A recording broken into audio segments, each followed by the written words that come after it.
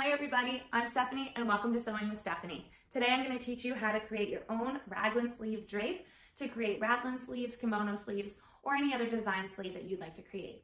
Before we get started, make sure you click subscribe below, give me a thumbs up, and follow along with all of my creations on my blog, thestylesafari.com, or on my Instagram @thestylesafari. Let's get started. The first step in draping your raglan sleeve is drawing out that design line with your 1/8 inch satin ribbon. You can see I've drawn out the line from the neck, underneath the armhole, and up to the back of the neck. That's the design line that we're going to use to create our sleeve, and then you would drape your bodice design separately, just as you've draped before. In order to drape the raglan sleeve, what we want to do is use a piece of cardstock to build out the shape of the arm and then drape on top of it. If you happen to have a sleeve attachment for your mannequin, you can use that as well. I actually find this to be a very easy way to drape a raglan or a kimono sleeve. I have a piece here that's maybe like 10 inches by 14. You can kind of play around, it doesn't really matter. And what I'm going to do is I'm going to pin it on top, and then I'm going to actually unpin the ribbon so that the ribbon is on top of the cardstock, and then I'll just pin the cardstock to my mannequin.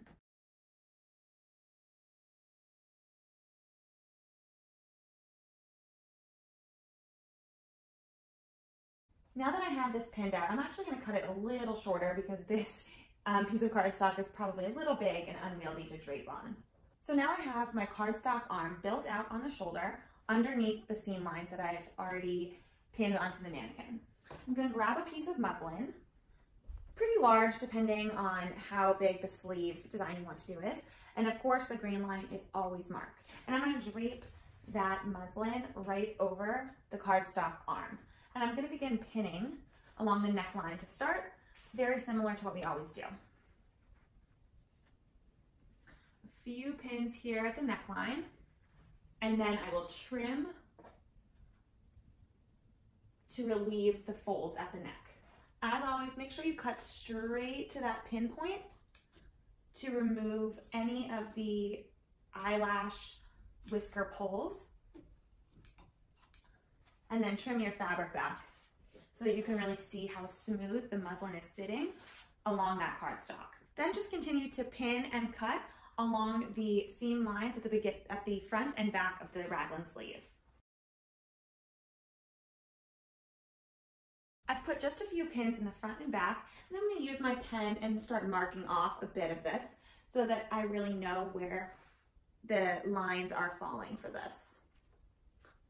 I'm going to mark around the neck, and you can really feel through to see where that ribbon is in order to connect those lines. Once you've marked about half of that sleeve, let's start trimming away the fabric. So now I've trimmed up along the raglan sleeve line, but I actually have a little bit too much cardstock here to continue my drape under the arm. So I'm just going to pull it back, and I'm going to trim a little bit of this cardstock away. Now that I've trimmed some of that cardstock away, before I go complete to the underarm, I'm going to assess the length of the sleeve.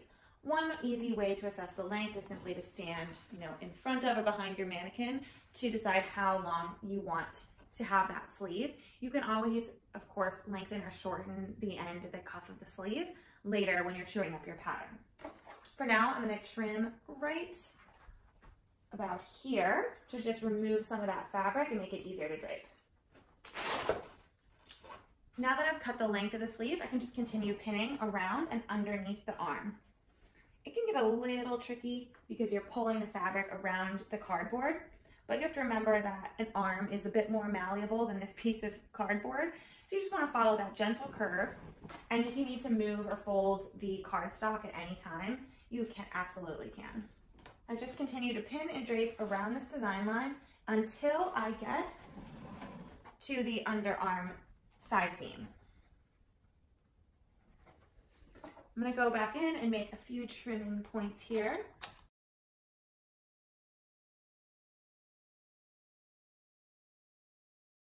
Oftentimes a raglan sleeve tends to have a lower armhole than a set-in sleeve. That's part of the design. It's very similar to a kimono drape. Because of that, you're going to start with a wider piece of fabric up top that you may want or you may decide to taper in more at the wrist or the cuff. Or you can start with a much closer drape when you are really designing that design line, and it can be a little bit trickier because you might see a bit more of a pull in the fabric. That's okay, it's because of the cardboard. The important thing to know is that when you pull of this design off the mannequin, it really should look very similar underneath the armhole to a regular sleeve. What's changed is basically from about mid-armhole up, the part that connects to the bodice and goes up to the neck. That's where we've extended this design and added more room and more length and height into the regular sleeve design. And then lastly, I'm gonna take the two remaining bits underneath the arm and attach those, just so I can assess really if I feel like I have a wide enough opening underneath the armhole and I can create the shape. You may decide that you want that armhole to flare out more, or it may get really skinny, and this is where you want to, just decide how you want that sleeve to look. I'm actually going to use my ruler and take the point from the underarm, just to draw kind of a loose line to help me true it up later. And then I'll do the same thing on the back side. Now let's trim away that excess and then reassess if we have any fullness that we need here. So now we have our raglan sleeve draped out on the mannequin with the cardstock. The next step would be to go back in and take out the cardstock that we used to extend that drape, and then repin this on the mannequin to just double check we like the way the arm falls, how it sits on the shoulder. So let's do that. So now I have removed the cardstock from underneath the sleeve and repinned, trimmed, and highlighted the seam lines on my drape. You can see it's very clean. It's a very easy drape to see. You can see the cross grain going right across and how that's gonna fall if you decide to use a patterned fabric. It will fall nicely right across the top of the shoulder there. The back of the drape is very similar to the front, and you can see both pieces just connect at that underarm. The next step would be to leave this on the mannequin and then drape your bodice panel for the front and the back, making sure that they connect underarm at the exact same place. Don't forget to true up your patterns, and there you have it, a raglan sleeve drape. The reason I like the method of using the cardstock is because the drape will already have ease of movement already built in. Because we are draping with the arm and the cardstock out straight, you will already know that you have enough movement in that drape for the arm. It might appear that there's extra fabric underneath the armhole, but that's standard for a raglan drape.